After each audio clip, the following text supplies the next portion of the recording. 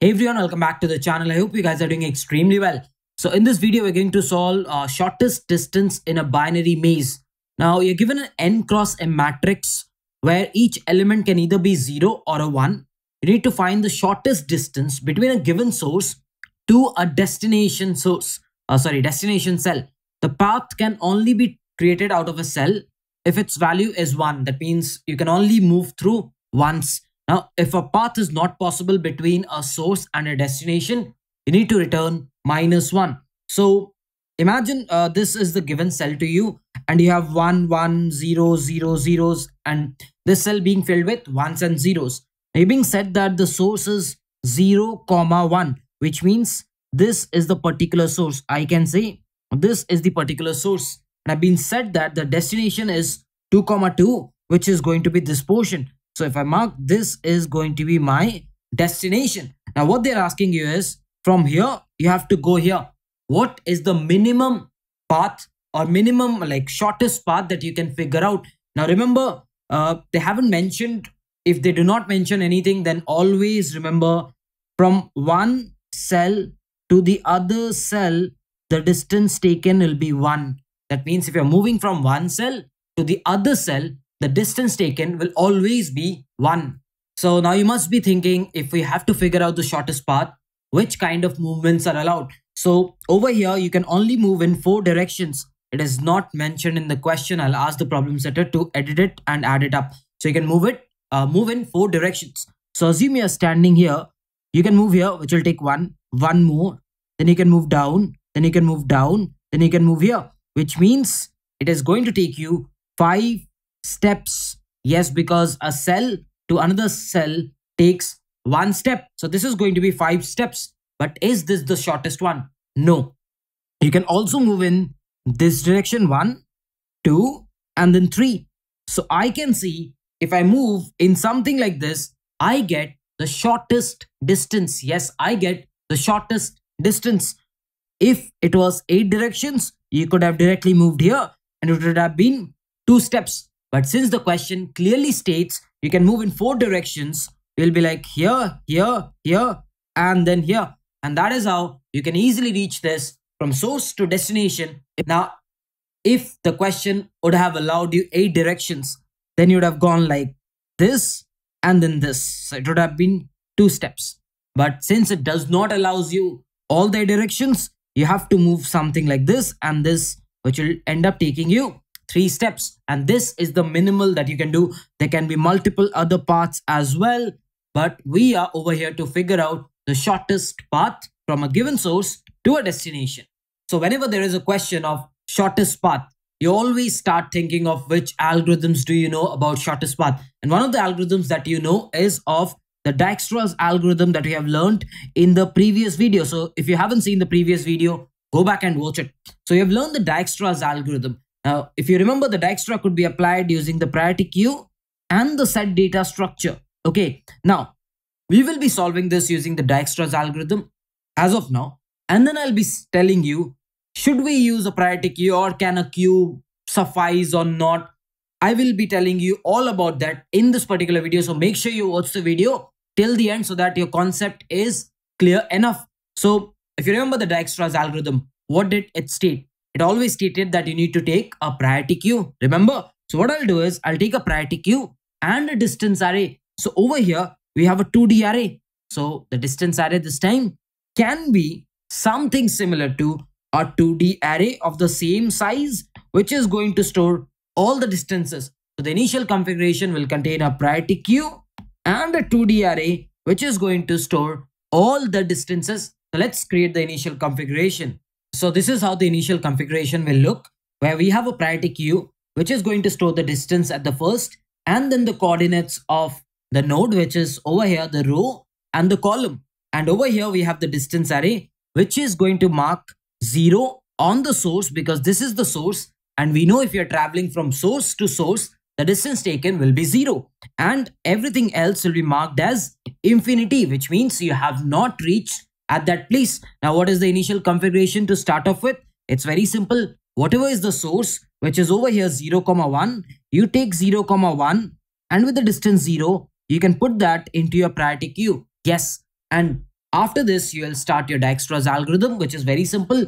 You always take out the topmost element and you say, okay, to reach 0, comma 1 cell, I'm taking a distance of 0. And you know 0, comma 1 can either go to the top because we are allowed 4 direction. One is to the top, one is to the right, one is to the bottom, one is to the left. So if I try to go to the top, it's not possible because it's not a valid cell.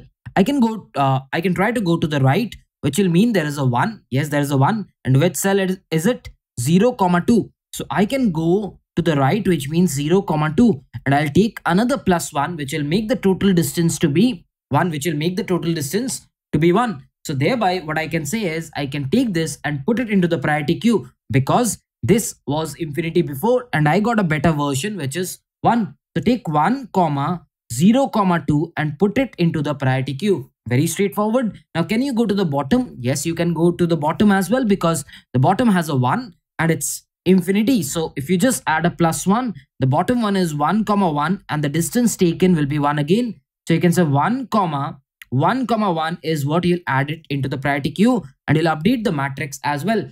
Can you go to the left? Yes. Now, can it go to the left? Yes, it can go to the left, which is 0, comma 0 and it will end up taking a distance of 1. If you see the left is here, it can go over here and it was previously infinite. So I'll update it to 1 and I'll say it can go to the left with 1, comma 0, comma 0 and I'll update it. So I've traversed to all the adjacent nodes. So what I'll do is I'll just omit this off. Now, here comes a point of observation. You started with a cell 0. You started with a cell 0 and then you took plus 1, plus 1, plus 1 on all the corresponding adjacent nodes. So you reached everyone with a distance of 1. Why did we use priority queue in Dijkstra? I've already made a video on that. Please go back and watch it. The reason we used priority queue in Dijkstra was because we wanted the minimal of them. We wanted the minimal of them. But if you carefully observe, everyone is having the same distance. So do we need a priority queue? No. Why? Because even if you take this guy for the next step, so that means it will have a distance of 1 and again it will travel to its adjacent, again it will travel to its adjacent, again to its adjacent, again to its adjacent and everyone will be at a distance of 2. Everyone will be at a distance of 2 and they will pile up something like this in the priority queue. And in the next step, there will be 3, 3, 3, 3. So, do you need a priority? What was the purpose of priority queue in Dijkstra? It was to figure out the minimal of all of them. But if you store them in a queue data structure, they're already stored in the increasing fashion. They're already stored in the increasing fashion if you carefully see. First 1, 1, 1, then 2, 2, 2, then 3, 3, 3, then 4, 4, 4 will be stored. Why does this happen? Because everyone is increasing by a unit distance, a constant distance. In Dijkstra, what was happening? If there was a node, it was going to other node by taking plus 4, sometimes plus 10, sometimes plus 15, sometimes plus 2. It is moody. It was taking different edge weights. Thereby, we did not know what was the distance. Thereby, we required the priority queue to figure out the minimal. Do we require a priority queue over here? The answer to that is absolutely not.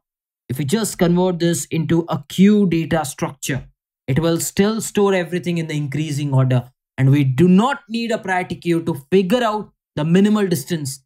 Thereby, we will omit the additional logarithmic of n that is in question over here. We do not need the additional logarithmic of n which is in question here. So we have proved that this problem can be solved using Dijkstra's, but Dijkstra using Q. Why? Because we don't need to find the minimal distance because Q already stores everything in the increasing fashion.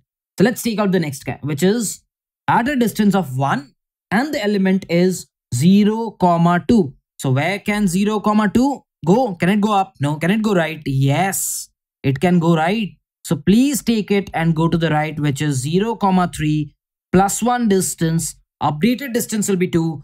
Go and update the distance in the distance cell and then put it into the queue. Can it go down?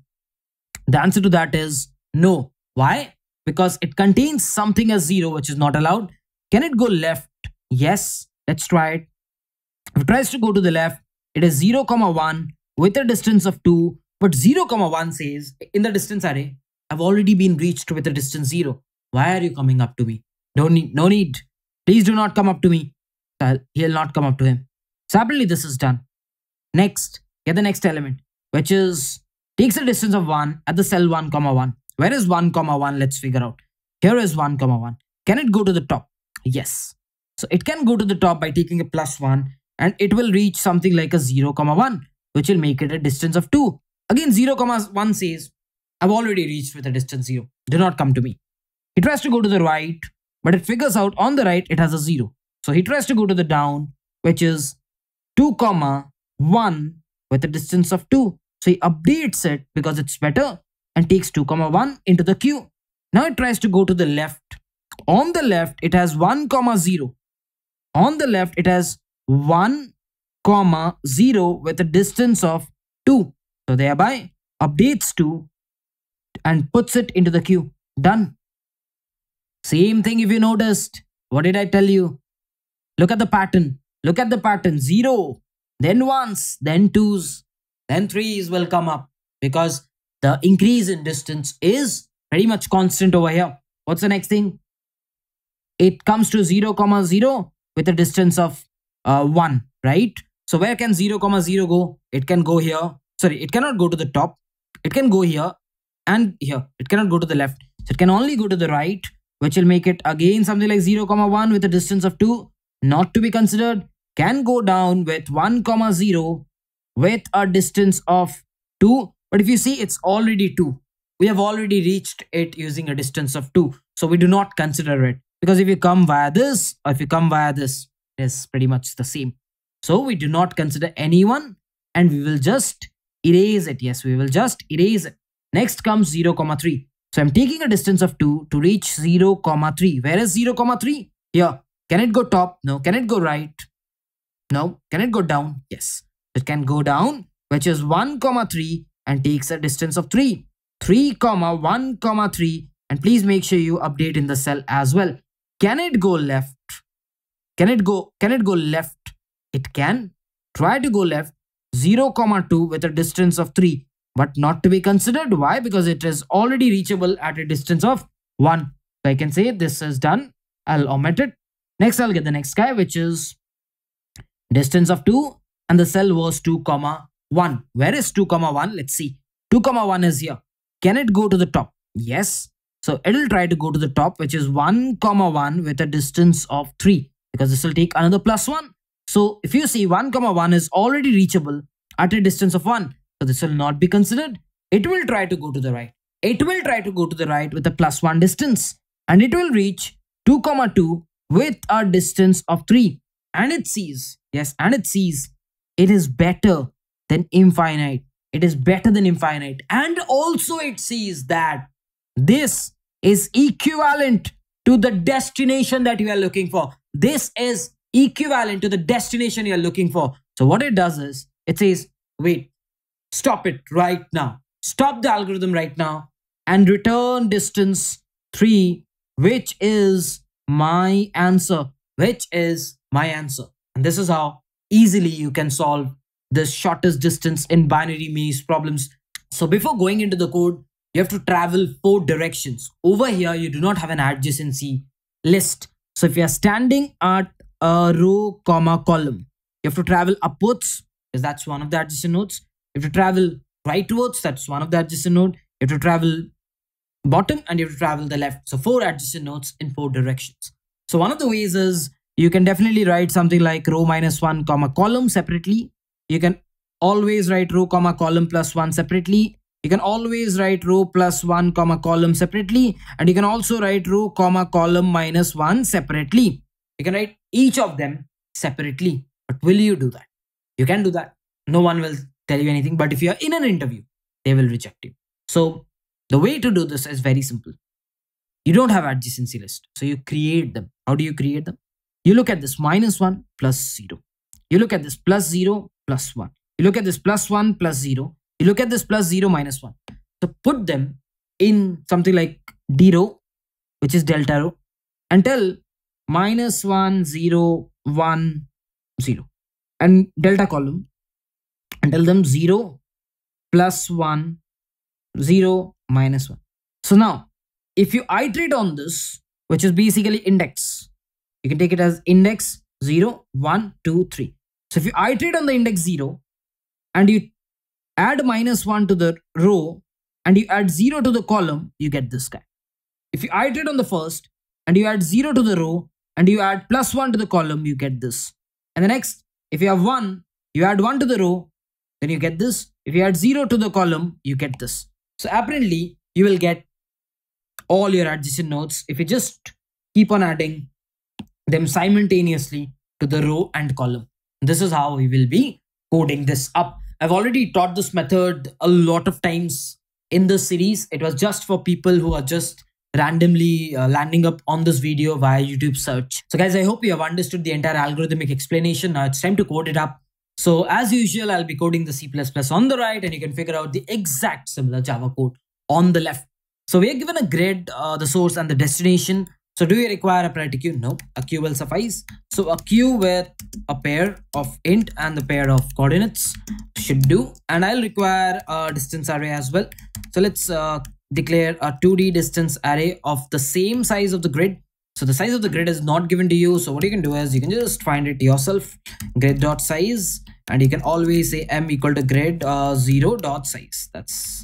That is easy. And over here, what you can do is n vector of int, and you can say something like m comma, you need infinity. So 189 is the best choice. Now, something I know is the source the source is over here and the destination is over here. So what I can say is distance of source dot first, distance of source dot second, because this is which is the row and column. I can tell it as 0, and I can say q, can you please go and store something like 0 comma and source dot first again and source dot second again. So pretty simple, similar to Dijkstra. And now we will go on the queue till it is not empty. We'll go on the queue till it is not empty. What will I do? I'll say auto of id equal to q dot front, and I'll say q dot pop as well. And now I'll figure out everything. This can be set as id dot first. Row can be set as id dot second dot first, because that is how I'm storing. Column can be set as id dot second dot second. Perfect. Done. Now, what did I require? I have to travel to the through the adjacent nodes. So I require something like delta row, which is something like -1 0 1 comma 0. Perfect. And I need the delta column, which is something like 0 plus 1 0 minus 1. Perfect. So this I've already explained. So go back and watch it. This I've already explained right before the writing of code. So this is done. So I have to go through these indexes. So let's go through these indexes.